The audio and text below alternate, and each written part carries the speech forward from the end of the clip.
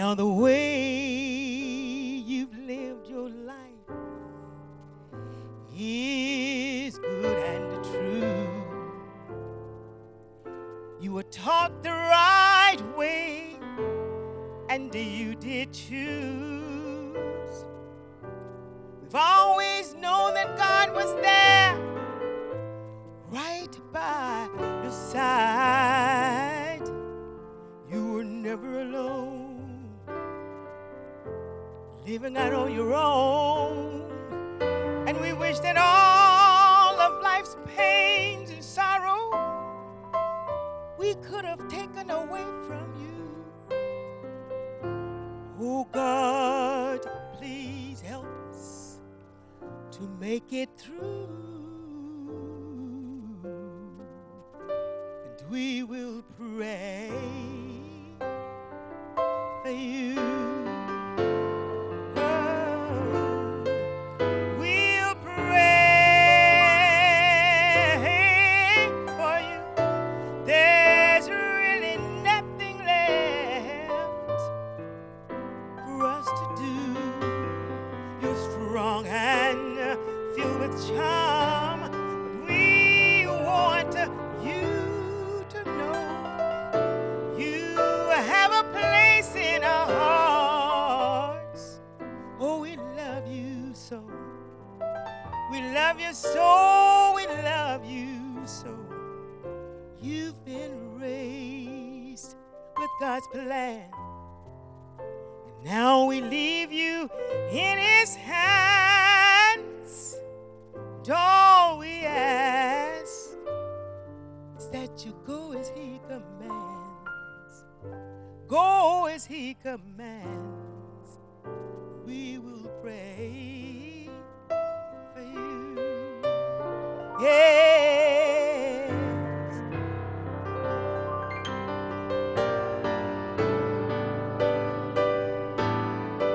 We'll pray for you. There's really nothing left for us to do.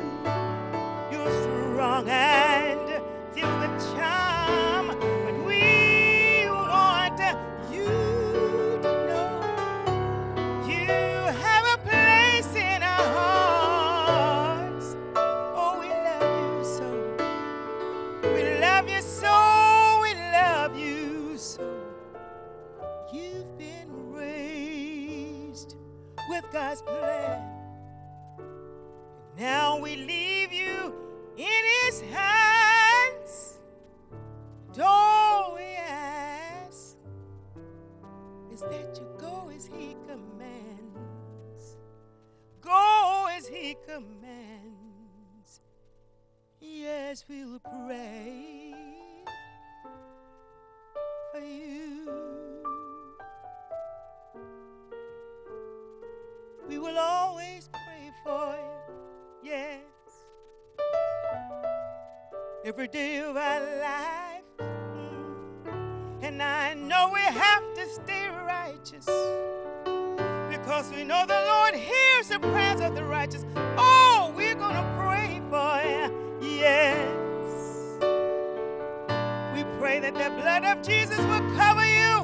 Oh, pray for you. Oh, yes, we are. Pray He will keep you in His loving care. Oh, we're going to pray for you. Oh, yes, we are. Pray. Oh, we're going to pray for you. Pray He will keep His loving arms all around you. Oh, we're going to pray for you. Yes. Pray, pray, pray. Yeah. Ooh. Pray for you. Claudette.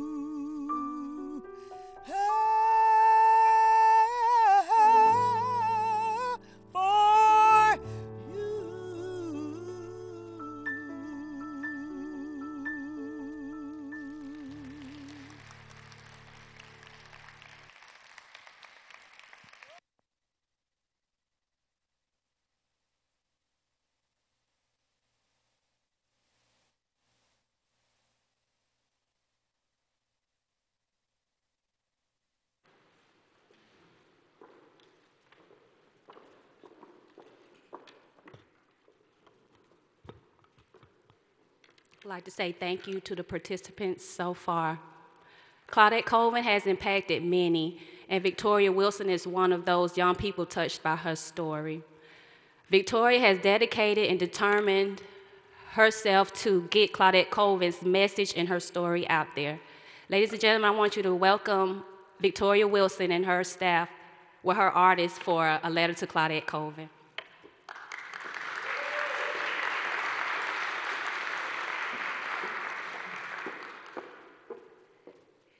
It is such an honor to be here.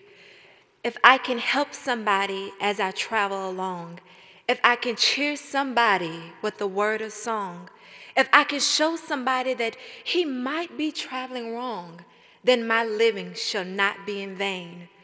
Today is just not one day of celebrating what Miss Colvin did.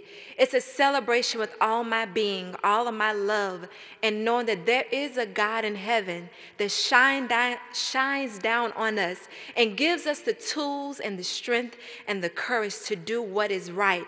And she did that 63 years ago. It would not be without me, but with my wonderful cast, I would like them to stand, please.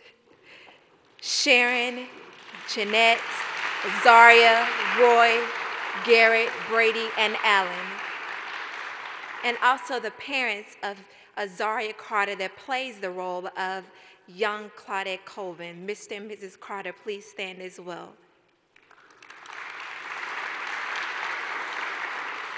Thank you.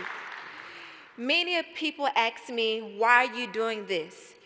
What about Mrs. Rosa Parks? I'm doing this because of this message only.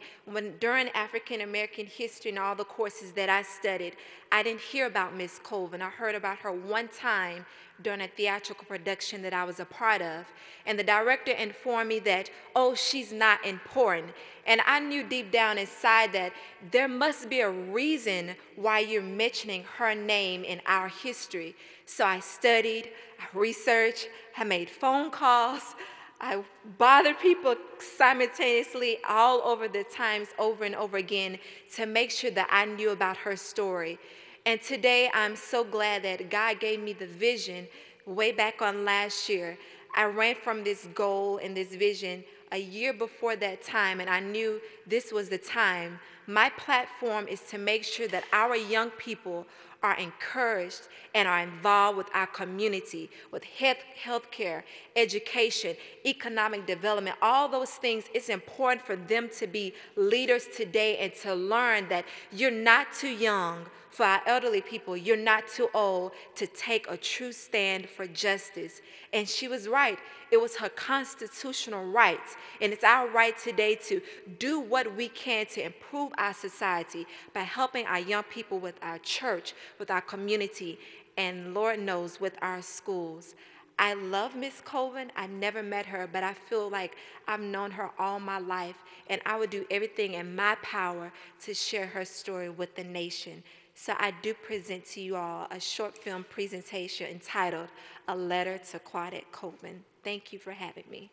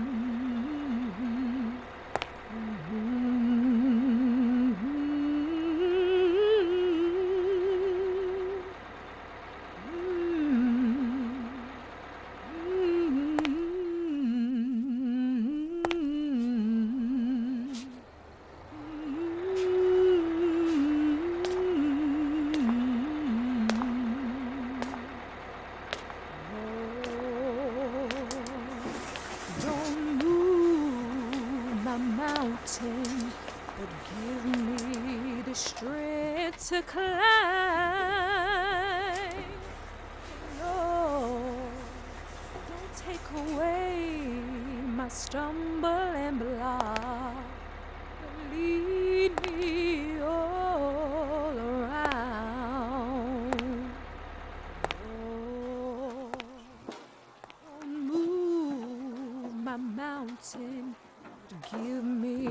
the strength to climb.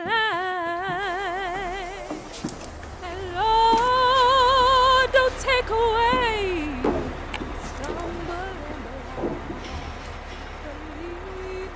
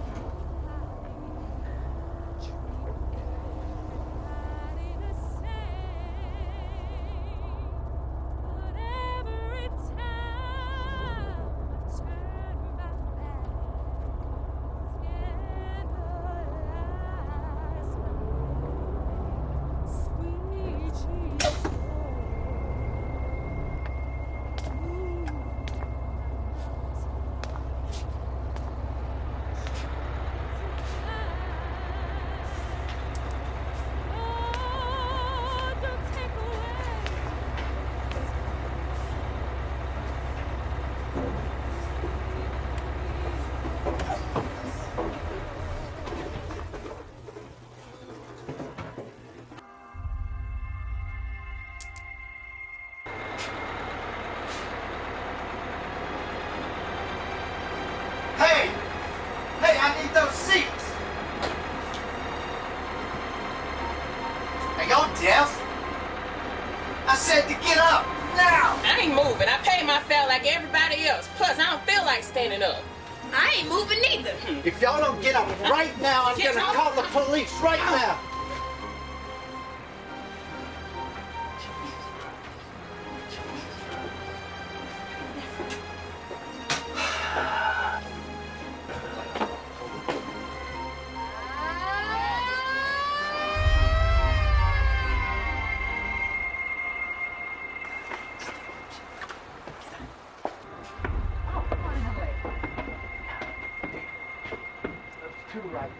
There, right there, somebody right there, right there, right there, right there. You, nigga, get up. Let this woman use your seat. Did I stutter?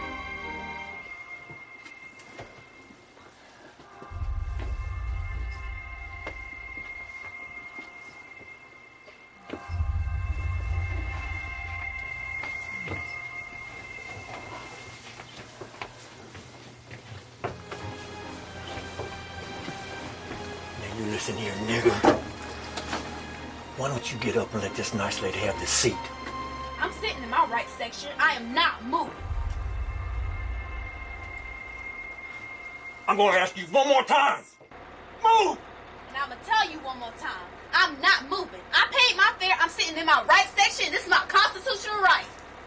Constitutional right? Okay.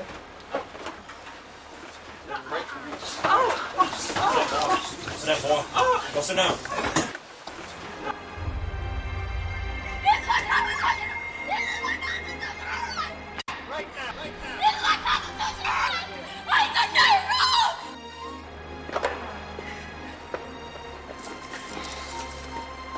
Oh.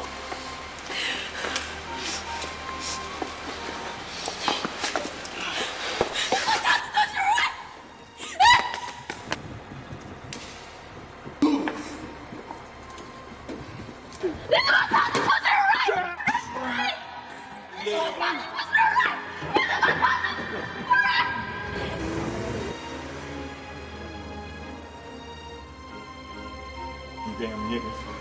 All you have to do is fucking move. It doesn't make any sense. Fucking constitutional rights, my ass. She ain't got no damn rights. Fucking niggas. No, I think she got what she deserved.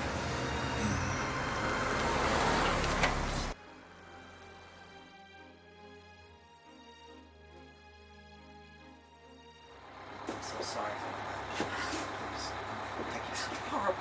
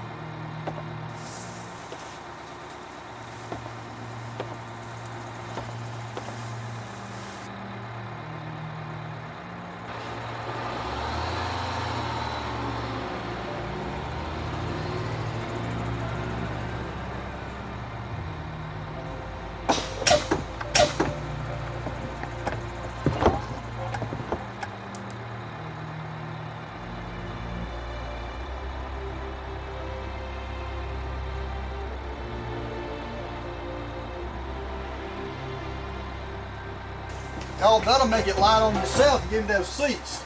Are you gonna move? No. No?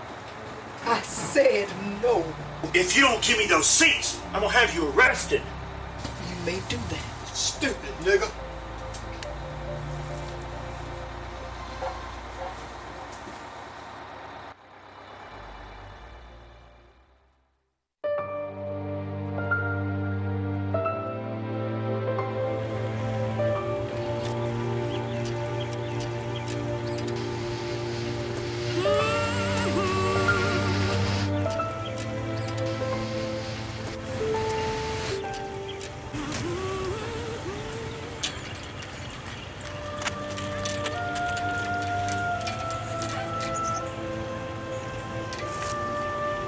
But love ye your enemy, and be kind to the unthankful. Luke 6:35. Ma! Ma! Ma! Why do they treat us so bad? We ain't done nothing wrong. Rosa, who you fussing about? Them white folks. You know, Rosa, you too young to understand. You gotta remember what Brother Nixon taught us. Love conquers all. Now go on and finish reading. They treat us like dogs and don't. Nobody does nothing. They beat us. They kill us. My sister, my brother, my father, my mother. I know, baby, but trouble don't last always. We serve a God that has all the power in his hands. He's gonna be there for his people. When? When we all dead and gone? You know, Rosa, I've always liked to fight. That is why I know you are much stronger than you think. You can handle this. And it won't be when we all dead and gone. This old world ain't got me yet. But how can I love them through this, Mom? Like God loves us. Rosa, one day you're gonna see.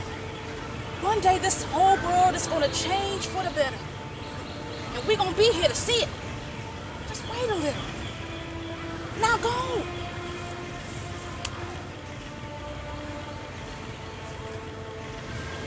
Rosa, what was that for? My love for you.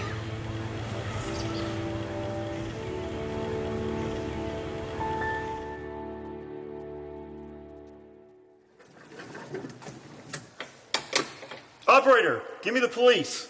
We got this nigga on this bus. She needs to get off. Come now.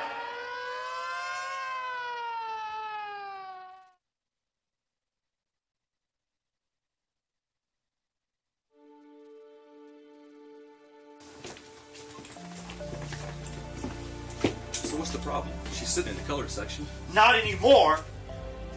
Lady, will you just move? Why do you keep pushing us around? Listen at this nigga. She gonna sit there and call back? Well, the law is the law. I'm gonna have to place you under arrest. Come with me, please.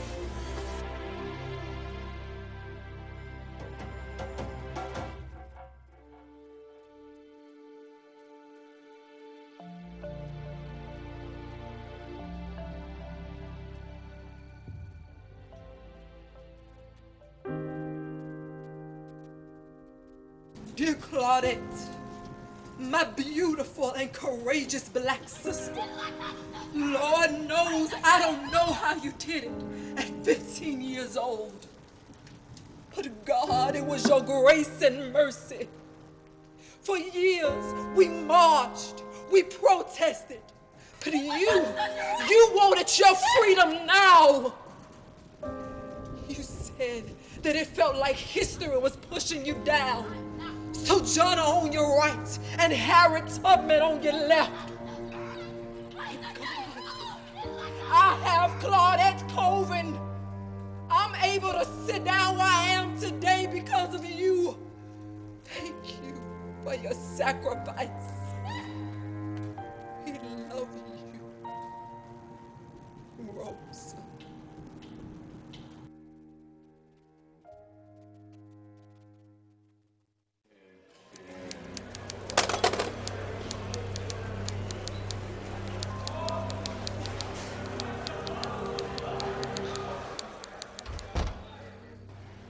Good afternoon, everyone. Can I get your attention, please? Well, as you know, we just got Rosa out of jail. And we've also been having some serious conversations about this Montgomery boycott movement. And my feeling is, well, I actually want to ask Rosa to become the face of this boycott. What about Claudette Colvin? Claudette Colvin? Yes. Nah, I don't think that's a good idea. Why not? She's a troublemaker. She then went out and got herself pregnant. She's dark-skinned. Okay, enough. As you know, we support all our brothers and sisters here. And the most important thing here is this boycott to us. But the main thing is, Rosa understands what's going on here. She works for the NAACP. I think that gives us a more solid footing for us moving forward. So I truly want to ask her if she would give us the honor of becoming the face of this movement for us. And speaking of which, welcome home. Brother Nixon, how you doing? Just fine, welcome home. It's been a long road. We were actually just speaking about you. We've decided we are going to move forward with this movement. And I wanted to ask you personally, would you give us the honor of being the face of this movement? Glory, hallelujah. It's time, Brother Nixon. We've come a long ways, but it's time for us to work together. Now, Claudette, she is a wise, courageous girl. But if you ask me to do it, I'd do it for my people. I was hoping you would say that. Thank you so much. God bless you. God bless you. Everybody, we're on our way. Have a great evening, children. Okay, everybody, back to work. We have a lot of work to do. Thank you.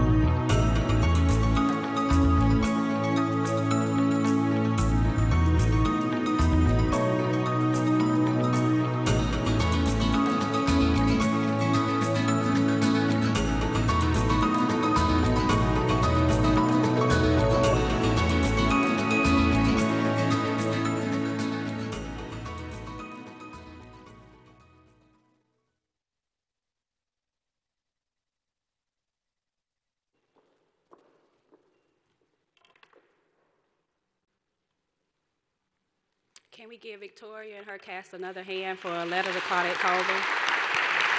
Thank you, Victoria.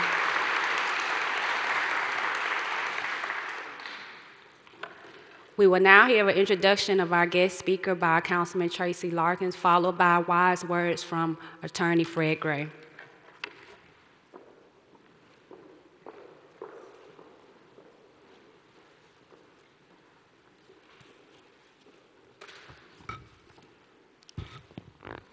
Good morning.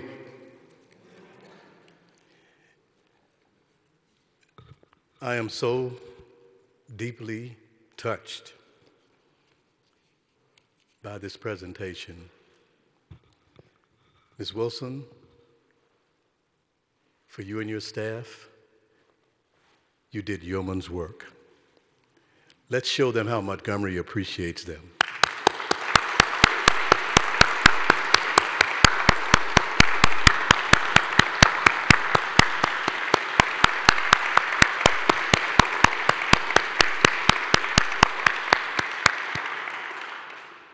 Thank you so much.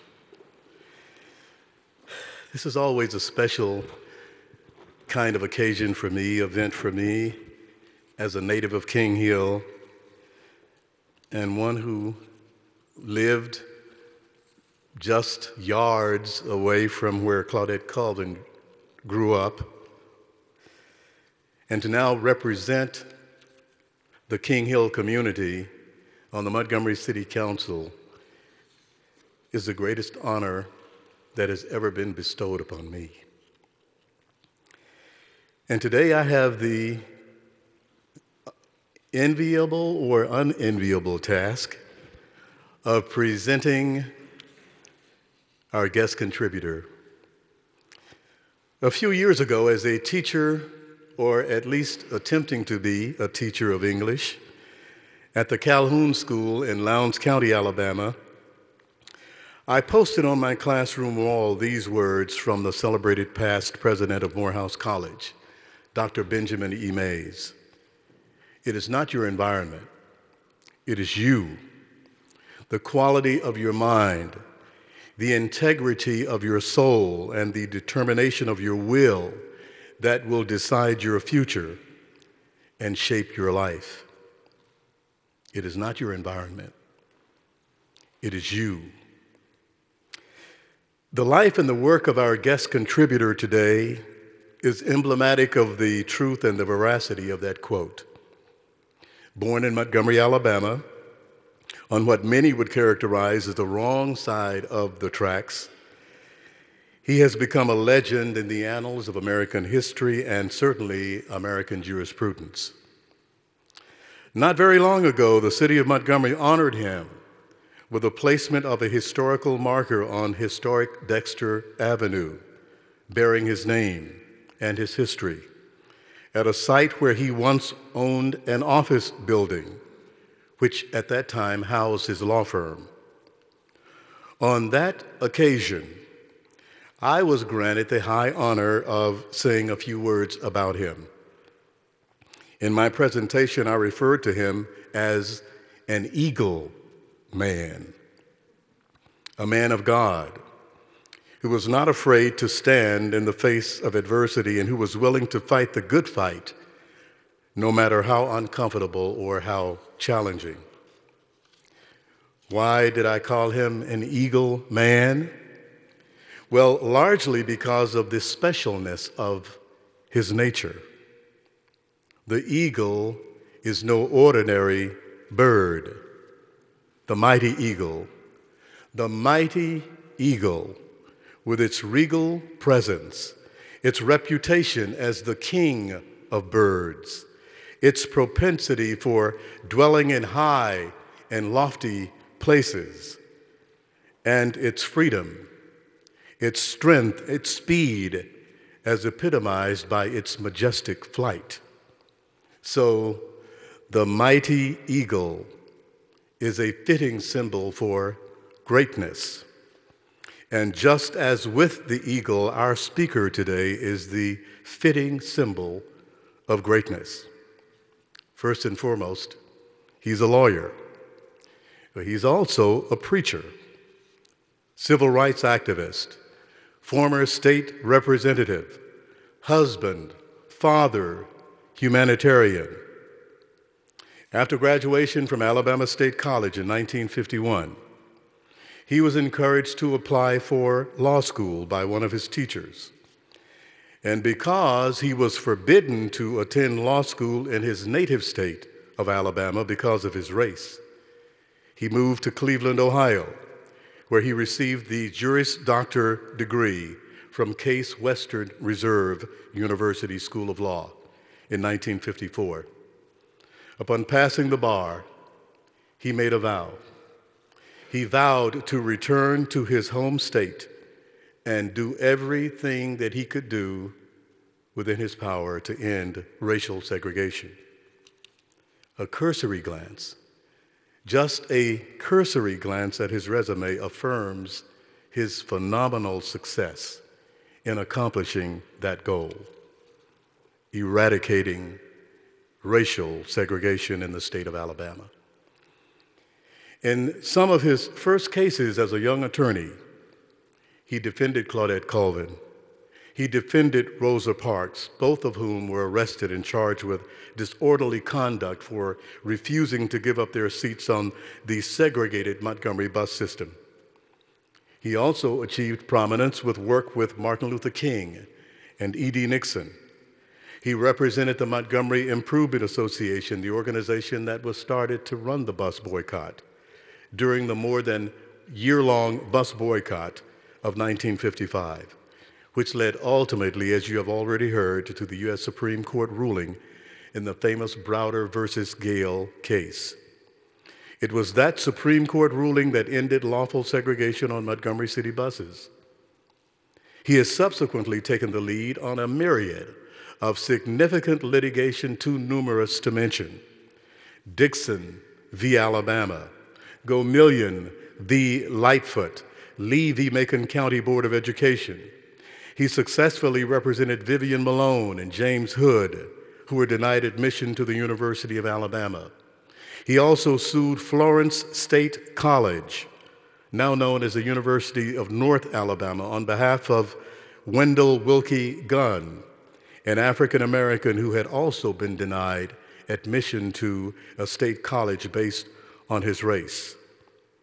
Mr. Gunn went on to serve in the Reagan administration and eventually founded his own consulting business, a software company known as Gunn Solutions. And we are privileged and honored to have Mr. Gunn with us in the audience today. In 1970, our guest contributor, along with the late Thomas Reed, became the first African Americans elected to the Alabama legislature since Reconstruction. In 1972, he represented plaintiffs in a class action lawsuit concerning the infamous Tuskegee syphilis study, in which the federal government allowed this dread disease, syphilis, to go untreated in 399 African Americans in order to study its debilitating effects on the human body. In 1975, this lawyer won a settlement of $10 million and medical treatment for life for the 72 survivors of that experiment. His autobiography, Bus Ride to Justice, was published in 1994, and a revised edition of that book published in the year 2012. So yes, the eagle is properly recognized as the king of birds. Our special guest contributor today is without doubt an indisputable king among men. The sum total of his life, the sum total of this life, a life well lived, now totaling some 87 years, is best exemplified in the immortal words of the British poet Alfred Lord Tennyson, taken from the epic poem Ulysses. Though much is taken, much abides. And though we are not now that strength which in old days moved earth and heaven, that which we are, we are. One equal temper of heroic hearts, made weak by time and fate, but strong in will, to strive, to seek, to find, and not to yield. Ladies and gentlemen, it gives me great pleasure to give you the Honorable Fred David Gray.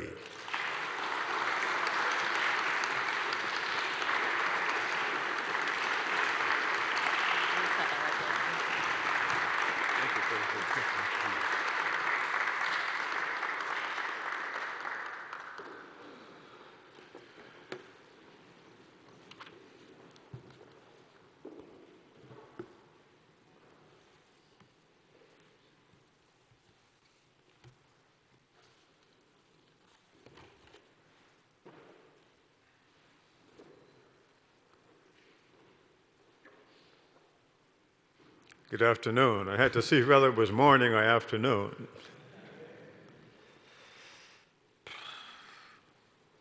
What do you say when you had an introduction like that? If I were wise, I probably would say, thank you very much, Councilman Larkin, and take my seat.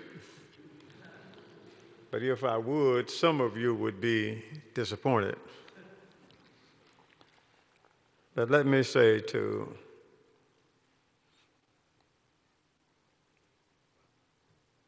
Councilman Larkin, who I have known since Claudette Colvin's arrest, and that was a long time ago, had the opportunity of watching him grow and watching him develop. And he has certainly developed into an outstanding person, a great councilman, and a person that this city should feel proud of, and the moving force behind having his friend and his neighbor properly acknowledged, and having it so that not only this event celebrates a commemoration for Claudette, but other events also. Let's give him a hand.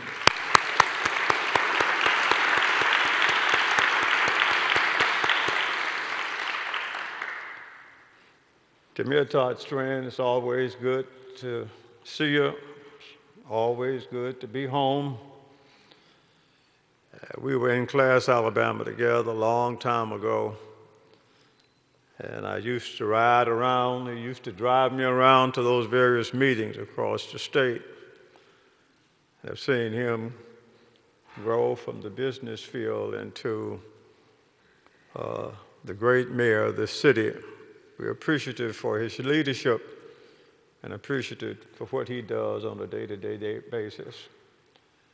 Not only are we appreciative to him, but we're appreciative to all of the city officials of the city of Montgomery for what you have done and what you are doing toward preserving the history of your city, of our city, because I was born in this city on Hercules Street, a little 2-street on the southwest side of this city on December 14th, 1930. It's been a long time ago. But it is still home, and it's always good to be back. To the other officials and to you, ladies and gentlemen, we're very happy that you have come here to join in this celebration for Claudette. It's good to have my wife, Carol, with me. And as Councilman mentioned about Wilkie Gunn, who is also a plaintiff of mine, is our special guest here today, too. He desegregated what is now the University of North Alabama He will be receiving an honor at the NAACP Gala this afternoon. 2 weeks from now, he will, last May, he was the commencement speaker at his alma mater, the University of North Alabama, and received an honorary doctorate degree. And 2 weeks from now, he will be back up in his home area, and they will be naming one of the largest buildings on the campus of the University of North Alabama after Will Gunn. I'm happy to have him as my special guest here today. Stand up, Wilkie.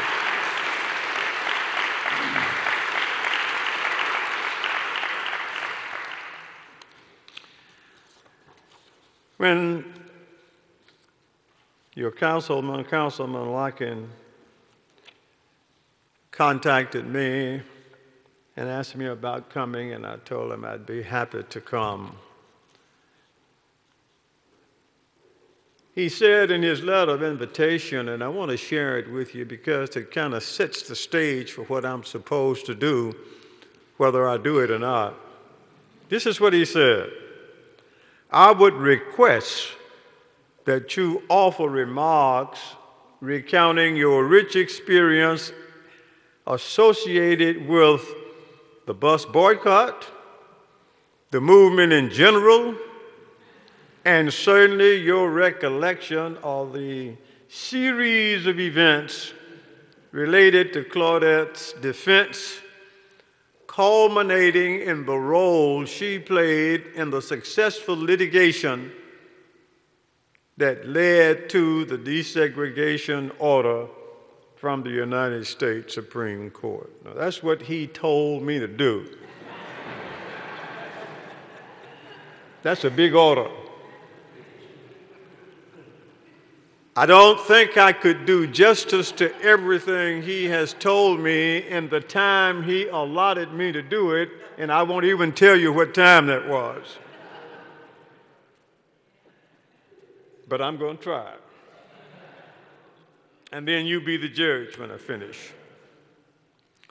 63 years ago today, Claudette Colvin was arrested for refusing to give up her seat to a white person on a city bus in this city, not very far from where we are today. The day or so after her arrest, on the recommendation of Mr. E.D. Nixon, who was considered to be Mr. Civil Rights in this city and did so much for it, Claudette's parents contacted me. I discussed the case, agreed to represent her, and I have been a voice speaking on behalf of and telling the nation and telling around the world the story about Claudette Colvin. I didn't just start. From the day I was retained 63 years ago until this day, there is very seldom a speech that Fred Gray makes any place, and I just made a series of them in Atlanta, Georgia this past weekend. I talk about Claudette Colvin. Let me share with you the first paragraph I wrote in my autobiography, Bus Ride to Justice. It's on page 43 of the first edition and on page 47 of the current edition. And I want to tell you, so you'll know, I haven't just started talking about Claudette. This is what I said then, initially in 95, and then again in 2013. 9 months before Rosa Parks refused to give up her seat, I represented Claudette Colvin for a similar act of resistance. On March 2nd, 1955, Claudette, a 15-year-old high school student, refused to obey a bus driver's order that she relinquish her seat. She was already at the back of the bus and refused to make her seat available to a white person. When she remained seated, the bus driver called police officers who dragged her from the bus and arrested her. And you've seen a part of this on the documentary that was shown.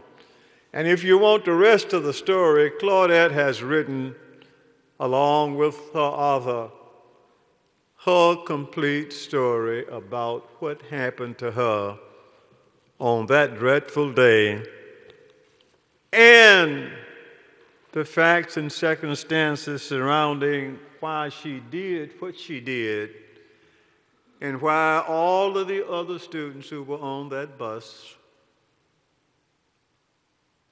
and some of them got up, but I want you to know that she was willing to stand up then, and she has been standing up ever since. This was Claudette Colvin's introduction to the city of Montgomery's justice system, and you've seen it. Claudette Colvin case was the first civil rights case I had. I've had the privilege of representing a lot of people who are known a lot more than Claudette, but those cases were not the first one. Rosa Parks wasn't, Dr. King's wasn't, Selma to Montgomery wasn't. The 89 persons who were involved and indicted during the Montgomery bus boycott, the 40,000 African Americans who participated in the Montgomery bus boycott weren't the first one. It was Claudette Colvin's case was my first civil rights case.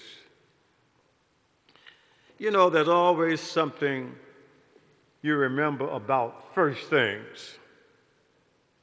Some of you know something about your first love.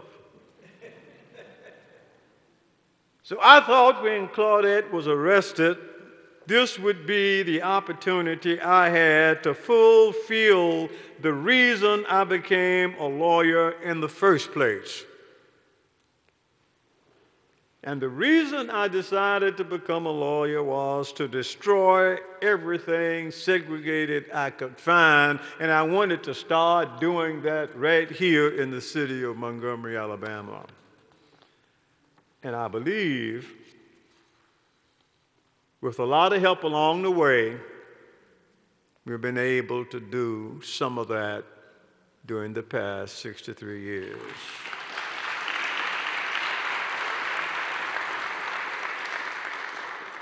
I was prepared when Claudette's parents wanted me to represent her, and when Claudette, because of her defiant stand and her youth, and her insistence on enforcing the Constitution and making it a living document, I was ready to go into federal court then and file a lawsuit like I did a year later. But the community weren't quite ready. You know, sometimes we can be ready to do things, but others are not. And you have to realize you can't, this job of doing away with segregation is so difficult. And Claudette realized it was difficult and was willing even to go to jail in order to do it, and to do it as a 15-year-old child. Immediately after her arrest, not only did Mr. Nixon come to her rescue, but so did Joanne Robinson and other women involved in the Women's Political Council, an organization of educated women who were committed to improving conditions in all aspects of life in the black community in this city. Claudette was charged with being a delinquent. Judge Hill, the juvenile court judge of Montgomery County at the time, tried her case. I explained to him that Claudette was not a delinquent, that she was an honored student, that she was on her way from school,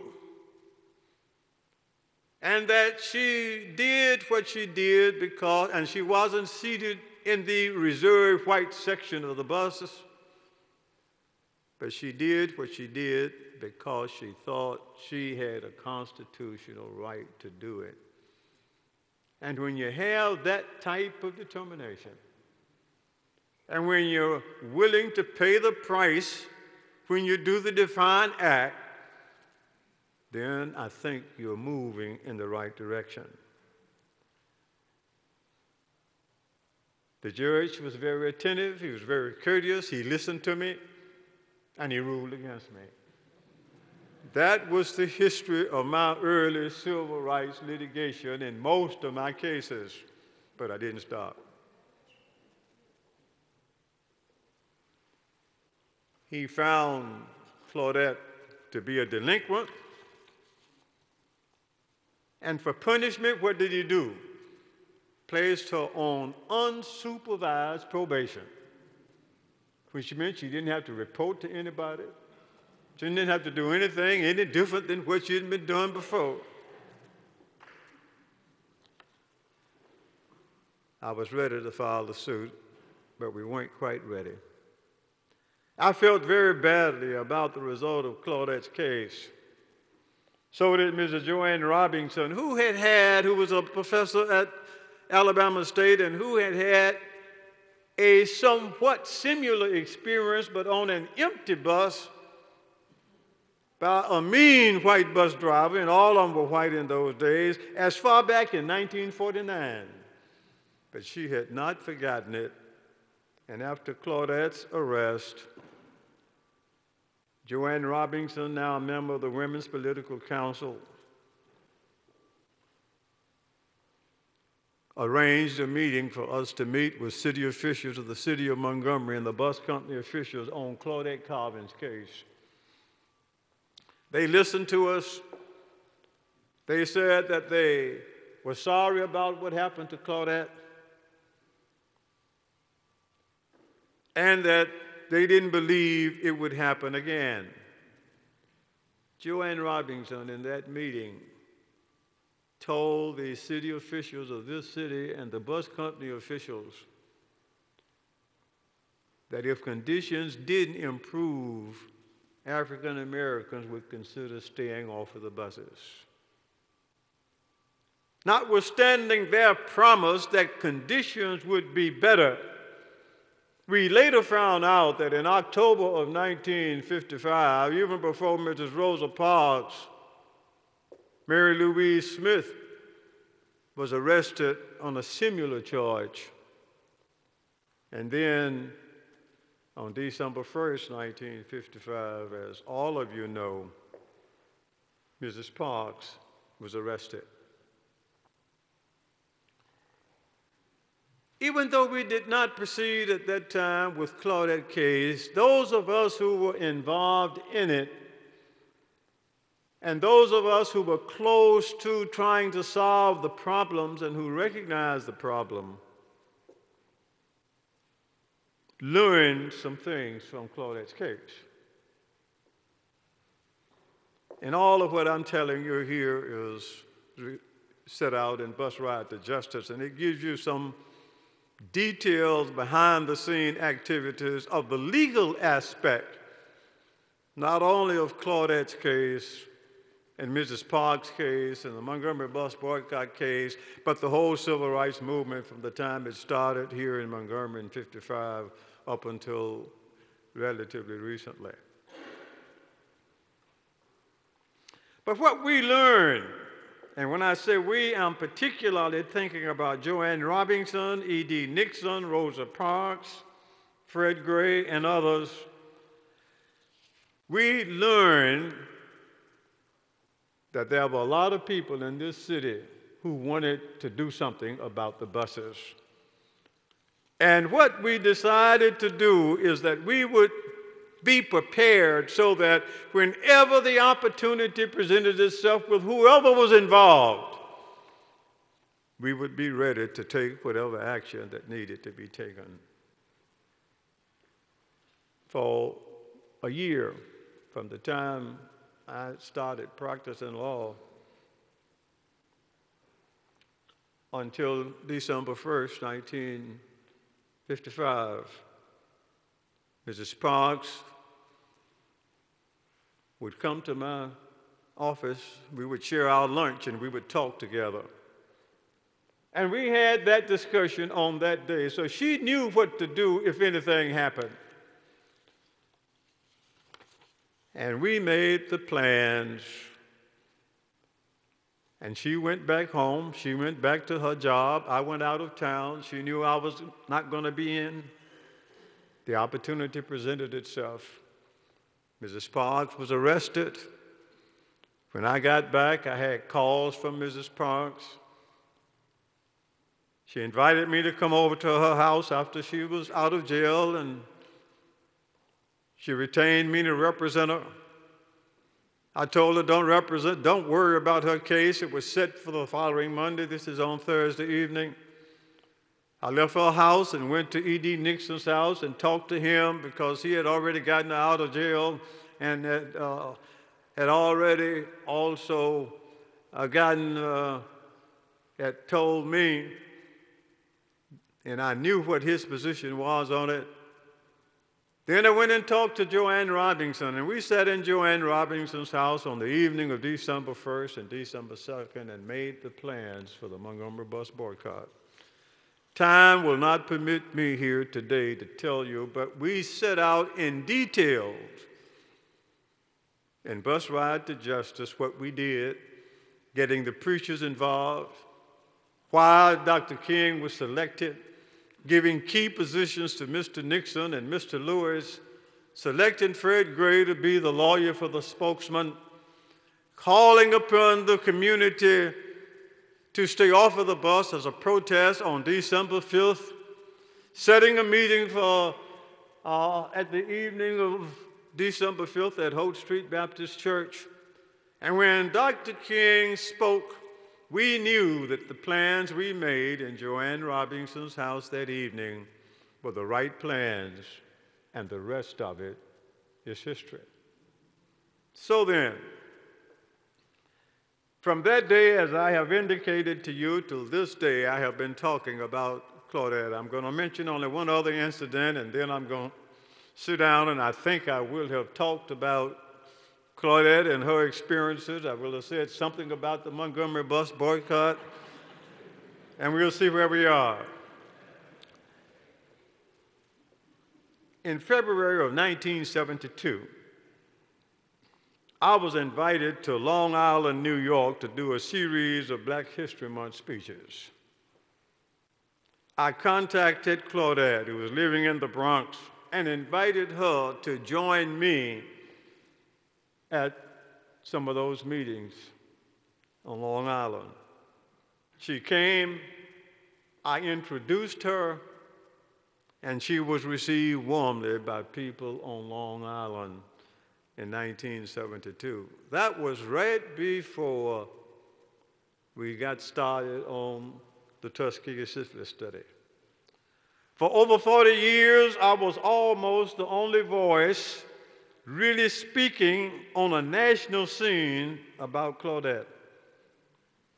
Most people didn't even know about her. And as I traveled across the country, even today, there are still a lot of people who do not know about Claudette Colvin and don't know about the role she played. Today, after 63 years, I am happy that my hometown and her hometown, the city of Montgomery, the cradle of the Confederacy, the home of the Civil Rights Movement, have elected to honor Claudette. And we are delighted that you're here, so give yourselves a hand.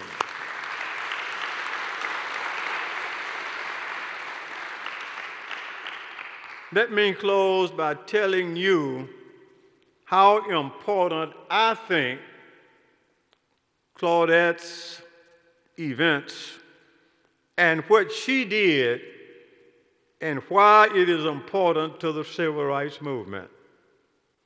Again, If you go to Bus Ride to Justice, you'll have it there.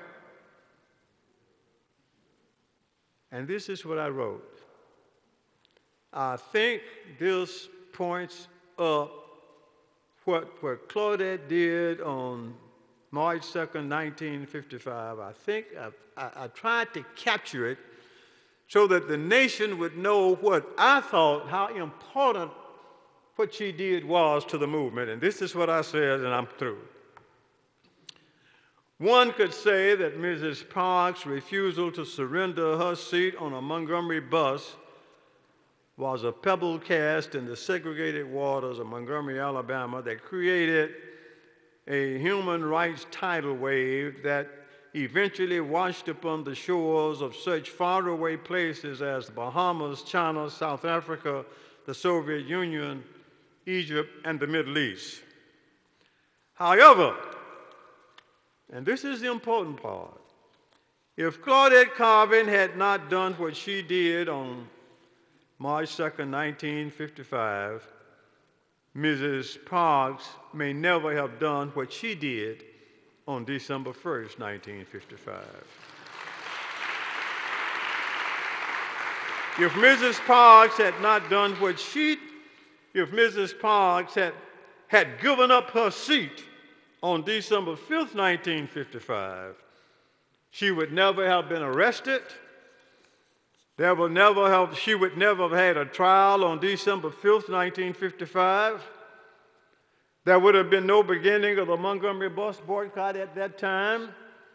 No mass meeting would have occurred at Holt Street Baptist Church, and Dr. Martin Luther King Jr. would not have been introduced to the city, the state, the nation, nor the world on December 5th, 1955. The whole history of the civil rights movement may have been different but for what Claudette Colvin did.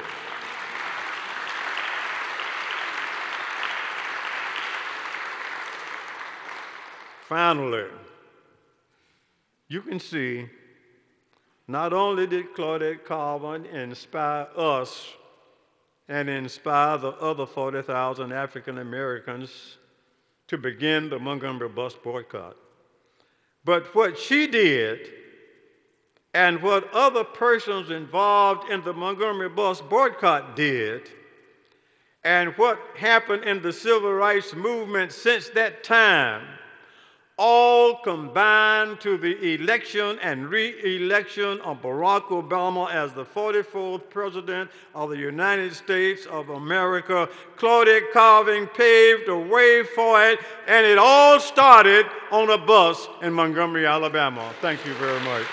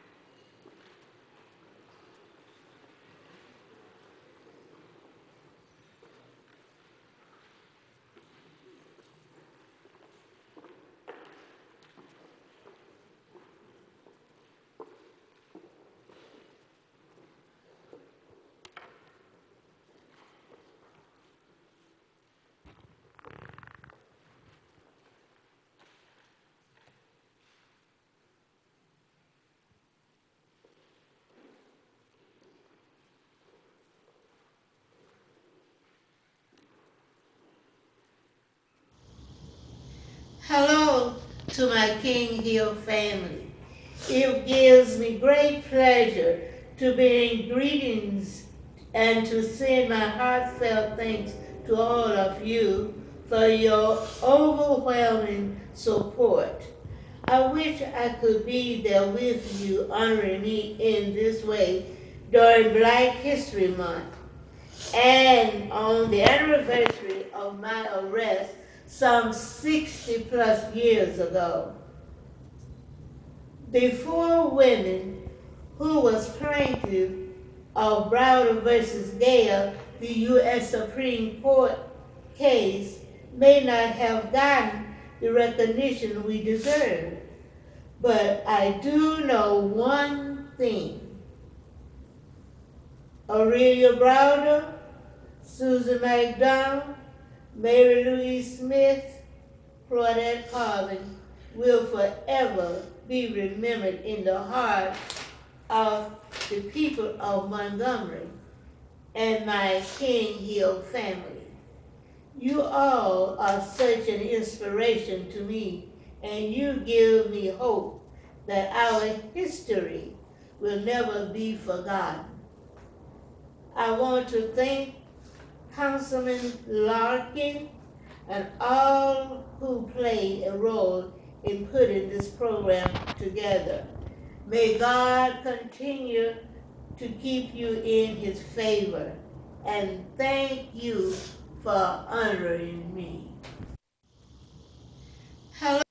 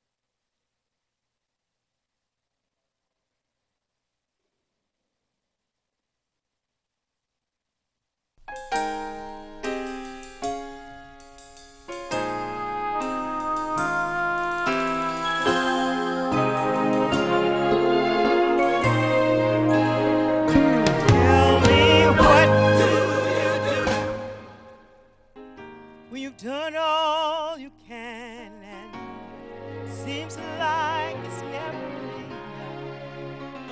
And what do you say when your friends turn away and you're all alone? Tell me, what do you give when you've given your all and seems like you can't make it through? Well, you just stand when there's nothing left to do. You just stand and watch the Lord see you through. Yes, after you've done all you can, you just stand. Tell me, how do you handle the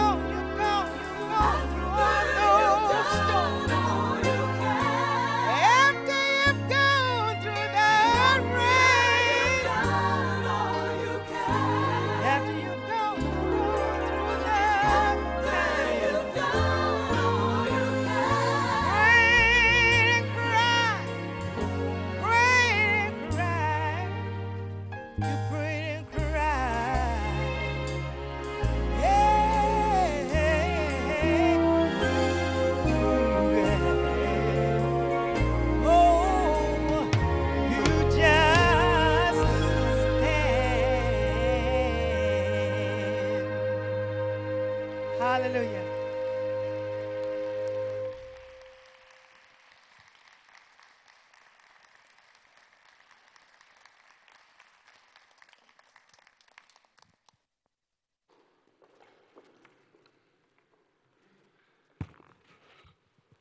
We would like to give Ms. Dr. Dorothy Riggins another hand for that solo, as well as Councilman Larkins and Attorney Fred Gray. This event has been amazing for our civil rights history. I thank you guys for all coming out. We're now going to have some words of inspiration from Dr. Felicia Bell of Detroit State Rosa Parks Museum, followed by Reverend Joseph Rampart and our Mayor Todd Strange.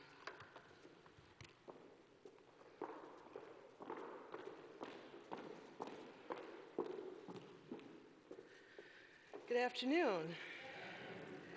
It's such a pleasure to be here, and thank you to the mayor and to Councilman Larkin for inviting me to be here on this glorious day today. It's such an honor to celebrate Claudette Colvin and her courageous act of protest on March 2nd, 1955. And this morning, as I was preparing my remarks, I thought of my dear friend, Dr. Kate Macer. She's a professor of history at Northwestern University, and her book, and it's entitled An Example for All the Land, Emancipation and the Struggle Over Equality in Washington, D.C. And in this book, the reader is introduced to Kate Brown, who was a black woman who boarded a train in Alexandria, Virginia, headed to Washington, D.C. in 1868. After Kate Brown boarded the ladies' car of the train at the Alexandria Depot, a policeman asked her to leave the ladies' car, and she refused. She later testified, "I told him I came down in that car, and in that car I intended to return. He said I could not go. I asked him why. He said that car was for ladies. I told him then that was the very car I wanted to go in." The policeman grabbed Miss Brown and tried to pull her from the car, but she held onto the door and braced her foot against the seat. After the policeman threatened to beat her, she told him he could go ahead. "I had made up my mind not to leave the car unless they brought me off dead." The policeman pounded Miss Brown's knuckles, twisted her arms, and grabbed her collar. He was soon joined by a man who called himself a sheriff, who held her by the neck and helped drag her out of the car and onto the platform. All of this lasted about 11 minutes while people on the platform watched. She later testified, "I declare, they could not have treated a dog worse than they treated me. It was nothing but damn nigger and cursing and swearing all the time." Kate Brown's arrest happened 28 years before Plessy versus Ferguson, the landmark decision of the U.S. Supreme Court to uphold the constitutionality of racial segregation laws for public facilities, and 87 years before Claudette Colvin's arrest, and 144 years before Trayvon Martin's murder. African Americans continue to struggle to navigate public spaces freely, a basic civil right. This is why it is so important for us to hold our elected officials and public servants accountable. But that is predicated upon your vote. So as we honor this brave woman today, think about how you can make a difference in securing civil rights for everyone. Thank you.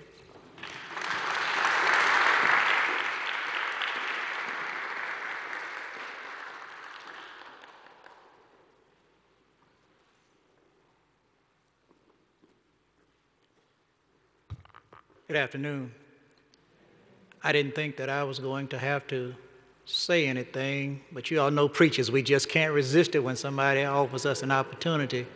First of all, let me just say thank you to all of the people in the King Hill community Tracy Larkin. I have to first of all thank my city councilman, Mr. Charles Jenwright.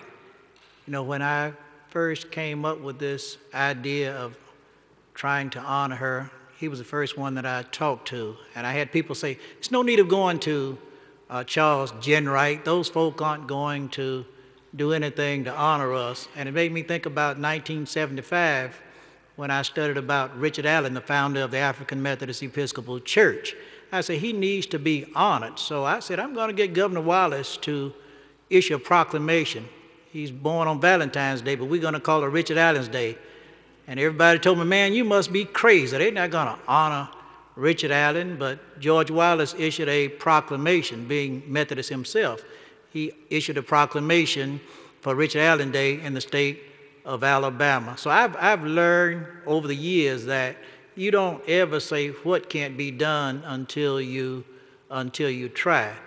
I want to thank particularly Cassandra Sanders. You all ought to give her a big applause for putting this thing together. This is the first time I have met her personally, even though we became Facebook friends a couple of months ago, and she was interested in us doing something again this year. I want to thank the mayor and the city council for starting this on last year, and the community said that they want to keep it going. And I told her, look, I'm 70 years old. I did it one time, now I want to step out of the way. You handle it. And she has done a marvelous job working with Councilman Larkin and everybody else who's played a role in this thing. I want to say to you that I am so honored to be in the presence, as always, of Attorney Fred Gray. He may not even remember it. When I pastored St. Paul AME Church, where she was a member until she left Montgomery, when she came back, I think it was around 2000, they wanted to go to Tuskegee, Alabama, where her mother's buried over there. And when we got the money to go, several ministers wanted to donate to that. Attorney Fred Gray met us and took us through the museum over there and gave us a wonderful history. And I want you to know that he is the real deal. I always talk about fake folk. That's what the kids used to say when I taught school over in Selma, Alabama. Every time I'd break up a fight, I would ask them, why are you fighting? He called me fake, she called me fake. And if somebody calls you fake, you have to represent. So I thought about that, and one day I did one of my sermons in rap form. That's why I didn't get beat up by the kids at school, because that's what they used to call me, the rapping Reverend Rembert. And I found out that I didn't need the police to protect me because the kids liked that. And so I said, I'm going to try one of my sermons in rap, and the name of it is Fake Folk. And it says, I'm writing this line because here's the deal. You may disagree, but this is how I feel. I meet few people who are really real. It gives me a chill, it takes away the thrill out of my life. The music of my fife is rife with discords and inharmonious jangles as I try to comprehend the next man's angles. Like those who by daylight are pure and right, but are brothers with Satan at the coming of night. Saying one thing, then doing another, disappointing their mother, putting down each other, willing to smother the life out of anybody who rejects their druthers. They're in the parking lot before the church is opening, hoping, scoping out weaklings for their interlopings. Like actors on a stage, they seek world applause without giving pause to discover a cause for their pitiful existence. Don't you dare laugh, it's never a joke when I'm provoked to talk to you about fake folk. Folk who all of that on a bag of chips, if you believe what they say with their lying lips. But Jesus was wise and saw through their lies and fake disguise and spoke harsh words to their surprise. Yeah, you did prophesy, did miracles in my name. But you weren't real with that, you just played the game. So don't be surprised when on that day as I turn you away, you will hear me say, I don't even know you. That's the price you pay for being fake folk. So if you're faking it, you ain't making it. You better get real because God ain't taking it. Think about your soul and stop forsaking it. This message that I give is to provoke all of us to stand like the mighty oak and resist the temptation of living as fake folk. That was my whole sermon, and everybody says he's going to preach. And I am so glad even though I wasn't born and raised here in Montgomery, don't even pastor here anymore, I have met some of the most for real people since I've been here that I could ever meet. And Attorney Fred Gray is just one of those people. When I taught school, let me say this, because I know this is about Claudette Colvin and Rosa Parks, but our history, is this Women's History Month or something? Yeah, I think it's that. But it made me think, out of all of the years of our history, somebody said that history is a story of something that never happened, written by somebody who wasn't there. But I'm so glad to meet people who were there for this history. And when I think about all of the women in history, we talked about Colvin, we talked about Parks, but then just about 6 days before Rosa Parks sat on the bus, there's a lady by the name of Sarah Keys, who had just won her case with the Interstate Commerce Commission. It had been announced anyway that she had won a desegregation lawsuit in Carolina. And even before her, in 1944, a woman by the name of Irene Morgan, she got married, her name was Kirkcaldy, and she was on her way from Virginia back to Baltimore, Maryland. And she was arrested on similar cases. Everybody says that Claudette Colvin was, she was mean and she fought. Well, so did these women. Sarah Keys was a whack, and when they tried to move her, she fought back. She had to be arrested. Irene Morgan, they sent for a sheriff, and she kicked him where it really hurt. Now, I don't have to tell you all about that. She kicked him where it really hurt.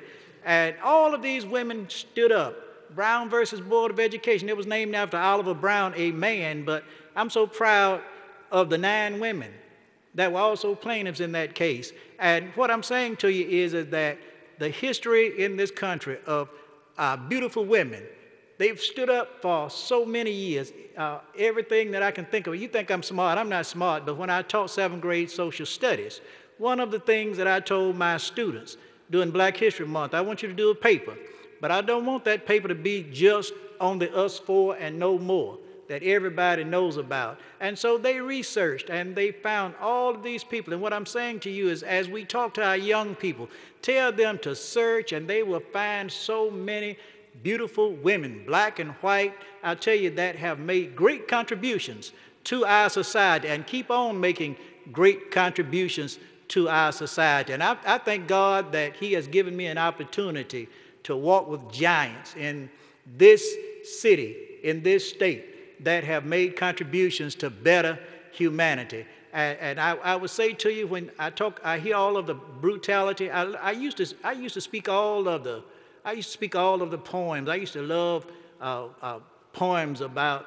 freedom. Black Crispus Attucks taught us how to die before white Patrick Henry's bugle breath uttered the vertical transmitting cry. I'm not going to go on with that, but all of those things I knew. But then one day I heard a poem, at least I read a poem that said, you have to be taught to hate and fear. You have to be taught from year to year. It has to be drummed in your dear little ear. You have to be carefully taught. You have to be taught to be afraid of people whose skin is a different shade, of people whose eyes are all made. You have to be carefully taught. You have to be taught before it's too late, before you're 6 or 7 or 8, to hate all the people that your parents hate. You have to be carefully taught. And what it's saying, and what Dr. King told us is that darkness cannot cast out darkness. Only light can do that, and the light of love is what we need in this country. There are 2 young ladies that came here with me. Where are you? Stand up. They are from Nigeria. Last year I had students from India, Africa, all over the country. They've all heard of Rosa Parks, but not one of them had heard anything about Claudette Colvin. And when I was telling them the stories, I tell all of the students over there at Troy about Claudette Colvin, and I have Fred Gray's book. I've been reading it. I think I'm undiagnosed ADD, so I read it a little bit at a time, but I have read that book. It's a wonderful book. You ought to get it. If you don't have it, get it and read it. It has so much rich history, and I'm so glad that these young folk can go back to Nigeria and they can tell their friends and everybody else about somebody else they knew about who made great strides for freedom in America. Thank you all so very much for everything.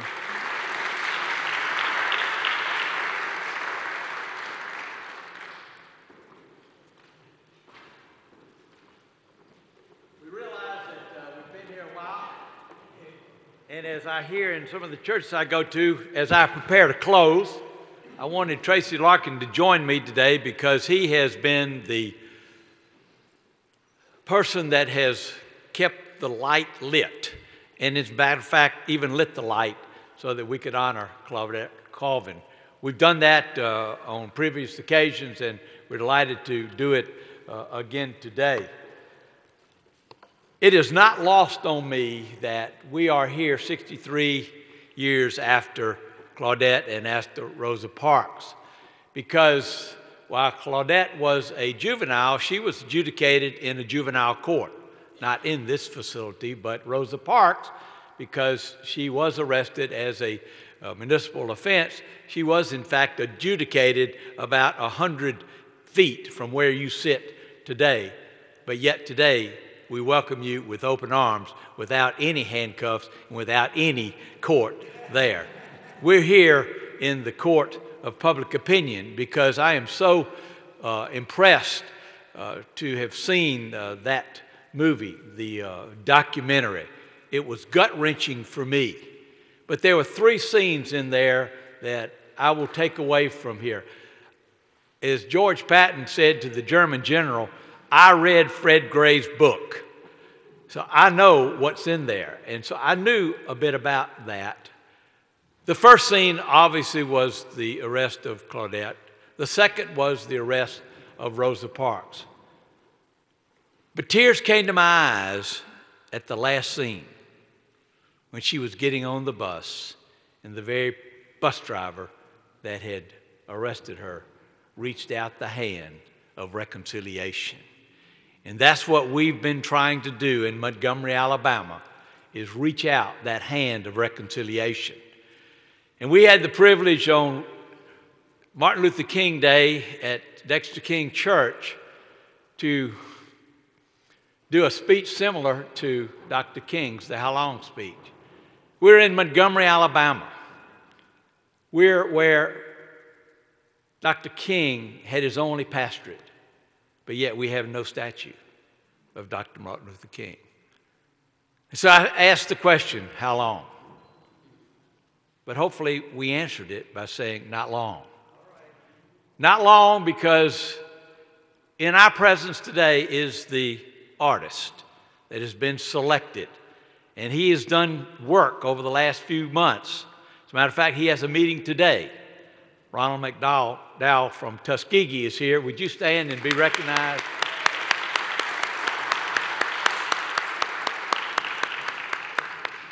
And Ronald, whether we get it in August or December, it's going to be in 2018. Not long, not long, not long. We have already identified an individual that Dr. Fred Gray represented. I did not know him, met him about an hour and a half ago, but we found out that our paths were within about 5 years of crossing, because in my early days I was with Bell Telephone and I was moved to the Tri-Cities area as the area manager there about 5 years before he integrated the then Florence State University. And so we have a thing or two. If you would, Mr. Gunn, join us here.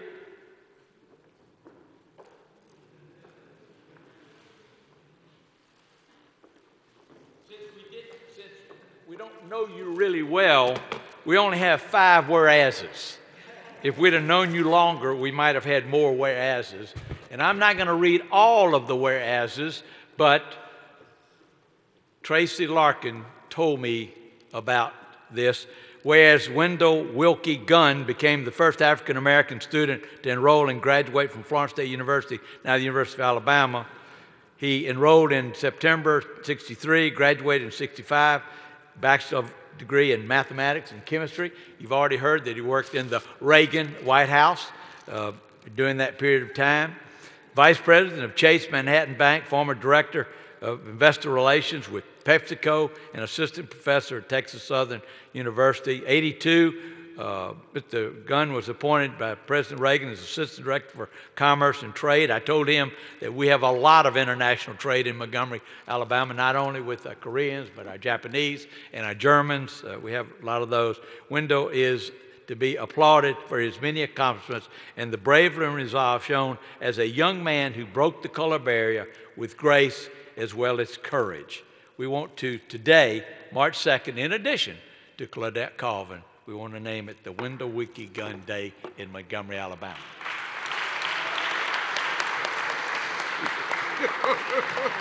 Why do you do stuff like this?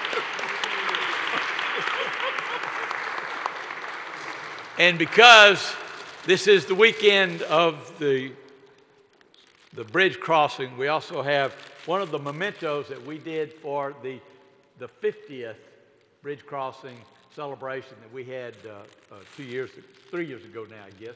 We give you that. And then I have a little personal memento, which happens to be the mayor's coin. I knew nothing about this.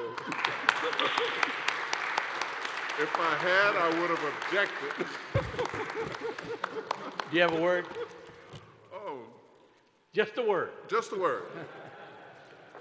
It all started with Claudette Colvin. Yeah, that's a good word.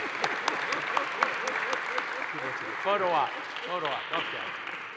We have one more thing.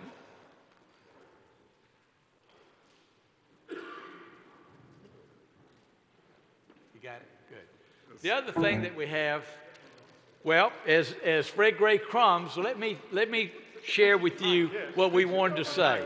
Yeah, we'll do that. But let me say this about Fred Gray. You already heard that we rode around the state going to Leadership Alabama classes because we were in that class together. That was in my rich days when I was in the car business. So we'd always take the most luxury car that we had on the lot to make that trip. But that was 20 years ago, and I heard firsthand the stories that we're now hearing and that now we're now celebrating.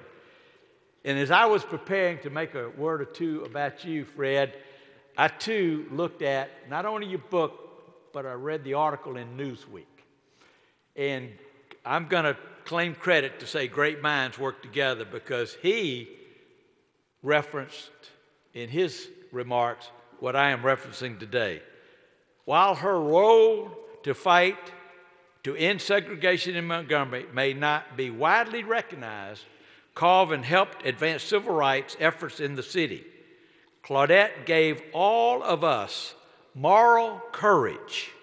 If she had not done what she did, I am not sure that we would have been able to mount the support for Miss Parks, said Fred Gray. And I will even add to that, Tracy, and I hope you will agree with me as a city council person, because we've got great momentum. And that great momentum comes in large part because of our efforts in the travel industry, the tourism industry. Every night in Montgomery, Alabama, $1.4 million is spent. Civil rights is at the heart. He said human rights is at the heart of what's happening in Montgomery, Alabama. And it started with Claudette Colvin. It was carried on by Rosa Parks. And today we are reaping the benefits economically and financially for the courage that those two ladies had at 63 years ago. We are indebted forever to them and their memory. So thank you for being here today. Can we get a picture? Let's get a picture. Fred, we'll get a picture. Yeah. You wanted the picture, didn't you? Yeah.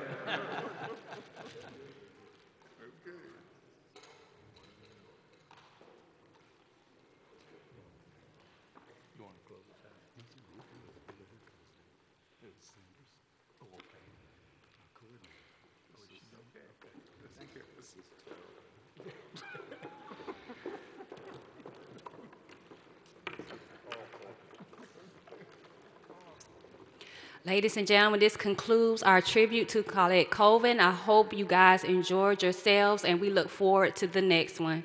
Thank you and have a great day.